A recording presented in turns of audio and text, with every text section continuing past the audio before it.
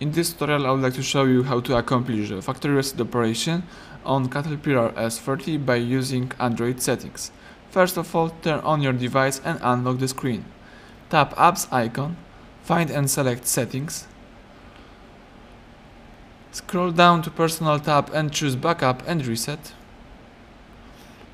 Now you have to tap on Factory Data Reset, read the information about process and choose Reset Phone. If you are sure that you want to erase all your personal information and downloaded apps, choose Erase Everything. Now device is shutting down.